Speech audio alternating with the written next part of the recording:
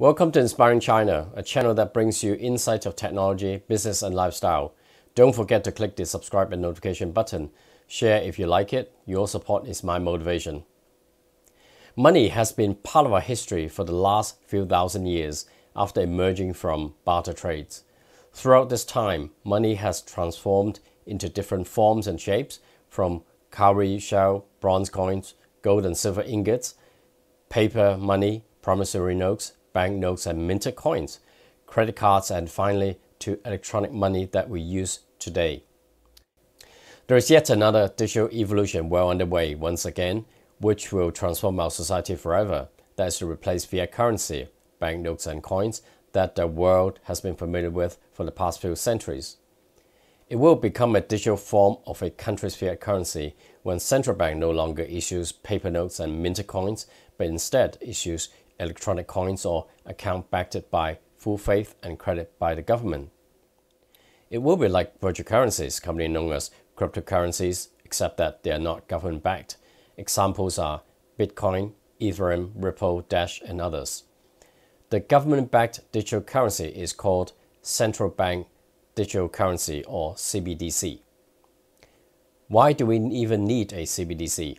There are many reasons to that. There's an estimate of 22% of adults in the world without bank account or payment service account. The few that do are faced with astronomically high fees just to use their own money. The average cost to use an ATM in the United States is $4.92. We need a more efficient, more economical, and more inclusive financial system to address the world's needs. We need cheap and easy global payments. We need to bank the unbanked, and we need to do these things without middlemen, which was very well articulated by Travis Reeder, founder and CTO at GoChain. There are more advantages to CBDC. Imagine the government savings in not printing and maintaining physical bills. With digital currency, the cost of issuing new currency is close to zero. Considering the pandemic, paper bills and coins become the virus carriers when digital currency would be a welcoming medium that minimizes exposure to health hazards. Also, digital currency has a high level of security against counterfeits. Across the globe, many countries have already started to explore the feasibility of CBDC implementation. The Chinese government first mentioned the development plan for sovereign digital currency in 2014 during a seminar by then PBOC Governor Zhao Xiaochun. Soon after the announcement, a research institute is established to focus on R&D of China's CBDC. By 2017, the central banks has piloted the blockchain-based digital commercial bills trading system as part of the digital currency application proof of concept. In 2020, China has announced the country's digital currency known as Digital Currency Electronic Payment, or DCEP, to go pilot in selected cities. DCEP is to replace M0, or currency in circulation. By early 2021, 7 cities completed the trial with total transaction worth of $23 million over 54,000 businesses and stores. A downloadable digital wallet from smartphone were used during the pilot with the support of China's 4 largest banks. The next big trial will take place during the Beijing Winter Olympic Games in 2022.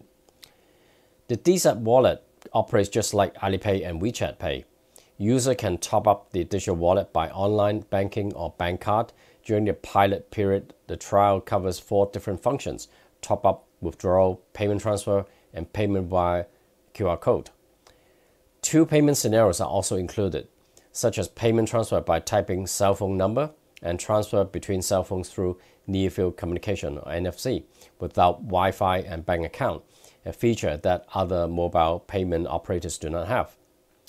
There are more features that were not available for public test. For example, digital currency exchange, wallet management, and transaction tracking in parallel to all these DCEP efforts. Chengdu has already launched a blockchain-driven digital asset trading platform in 2019 to cater for cross-border trade between China and Europe. By 2023, about 20 pilot zones across the country will focus on the next generation of innovation, including artificial intelligence. Each year, internet and mobile phone fraud has cost the Chinese citizens and corporations $4.6 billion and $31 billion respectively.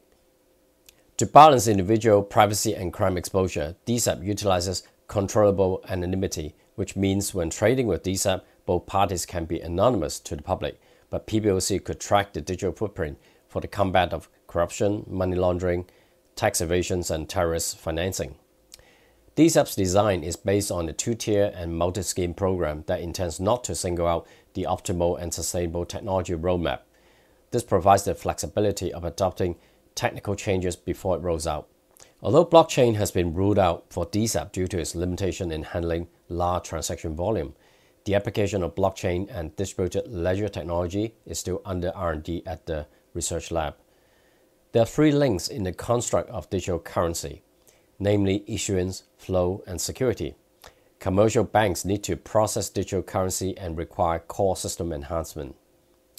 The same goes to points of sales that meet DCEP requirement, security, encryption, and new KYC certification also need to be integrated into the DCEP ecosystem that completes the end-to-end processing. The commercial opportunities within the digital currency ecosystem are enormous. While strategic partnership has been formed between PBOC Research Institute and Huawei, SenseTime, JD Digits, Didi, Meituan, Bilibili, ByteDance, and State Grid. There are many technology firms in the local market have already openly expressed their interests of participation. These companies specialize in information security, banking technology, payment and wallet service, and payment and IC card equipment manufacturing. It is not hard to imagine the industry transformation effort required to make DCEP workable nationwide. This also has direct implications to companies, foreign and local, operating in China when DCEP is deployed. For example, how does financial and fintech products integrate with the DCEP ecosystem? And what is the regulatory requirement for handling digital currency instead of fiat money? For retailers, that could mean a new payment channel in addition to Alipay and WeChat Pay. To look further down the road, DCEP allows digital renminbi that operate as China's own cross-border banking system, which fits nicely with the One Belt, One Road initiative. China can also contribute to driving the global standard for CBDC, which requires the world to participate. It is clear that CBDCs will power our economy of tomorrow, but there will be major geopolitical implications on cross-border trade, which is currently denominated in US dollars. The digitalization of the economy somehow needs to integrate between countries with different regulatory oversight. All of these are way beyond technology capability that requires international cooperation. Nevertheless, the introduction of CBDC will help boost crypto adoption in the society and will one day making the physical money obsolete. Thanks for watching. Stay tuned for more interesting topics and don't forget to leave your comments. See you in the next episode.